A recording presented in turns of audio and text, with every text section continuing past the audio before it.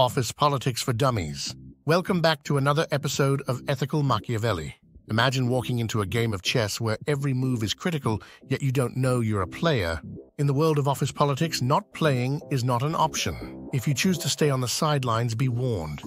You might just find yourself checkmated and maneuvered out before you even realize a game was going on. Today, we pull back the curtain on what OP is actually about, equipping you with the basics, insights, and further information to strategically thrive in the ever-present maze of office politics. Defining office politics. Harvard Business Review describes it as a relationship currency and influence capital.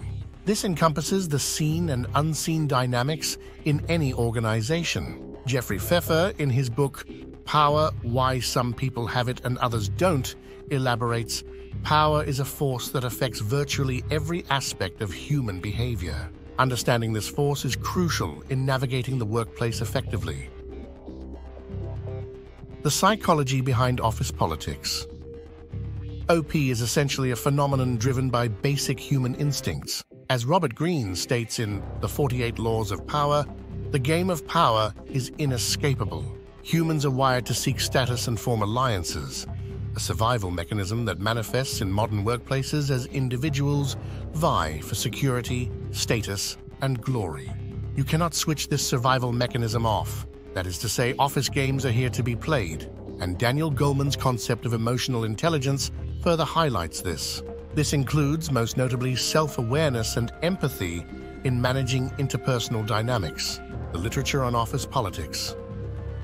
I have read a fair share of interesting books, but here are three important pieces, at least one of which you most likely already know. Karen Dillon's HBR Guide to Office Politics.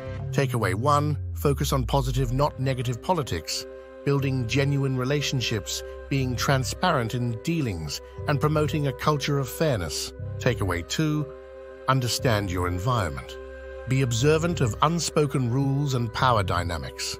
When you just started off a new position, this is even more vital for effective inauguration and navigation within the organization. Oliver James' Office Politics: How to Thrive in a World of Lying, Backstabbing, and Dirty Tricks. Takeaway 1, be aware of the darker side of office politics, including manipulative tactics that can undermine personal and professional integrity. Takeaway 2, emphasize self-awareness. Understanding your own values and boundaries is key in navigating office politics without losing your ethical standards. Robert B. Cialdini's Influence: The Psychology of Persuasion. Takeaway 1. Cialdini discusses the psychology behind why people say yes and how to apply these understandings ethically in the workplace. He emphasizes the principles of persuasion such as reciprocation, commitment, social proof, authority, liking, and scarcity. Takeaway 2. Understanding these principles can be crucial in navigating office politics. By recognizing these tactics in others and using them judiciously and ethically, you can effectively influence and navigate complex workplace dynamics. Positive versus negative office politics. Now we touched upon positive politics.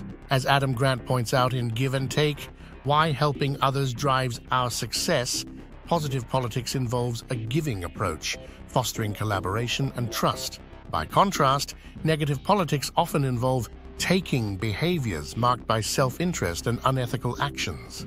Simon Sinek, in Leaders Eat Last, emphasizes that leaders set the tone for organizational culture, where either constructive or destructive political behaviors can flourish. Remember the saying, the fish stinks from the head. The top management team's behavior is vital in influencing company culture, by far the most important lever. Navigating office politics. Navigating OP with skill and integrity then involves a blend of emotional intelligence, strategic thinking, and ethical behavior. As Sun Tzu stated in The Art of War, know yourself and know your enemy, and you will always be victorious. In the context of office politics, this translates to understanding both your personal values and the dynamics of your workplace. Building relationships, effective communication, and adaptability are crucial. As Stephen R. Covey writes in The 7 Habits of Highly Effective People, seek first to understand, then to be understood. This principle is vital in successfully navigating the complex waters of office politics. Watch our other videos for more in-depth insights and practical tips. In conclusion, mastering OP is not about manipulation or deceit. Remember, we are ethical Machiavellians.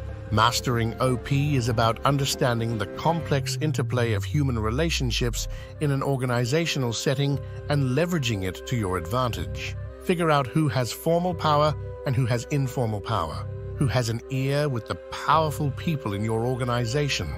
Who do you think appears to be a backstabber? Map the power landscape. Identify the players. We have another video on this topic.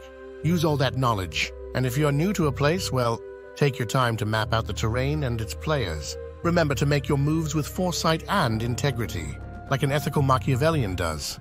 Thanks for joining on this episode of OP Today.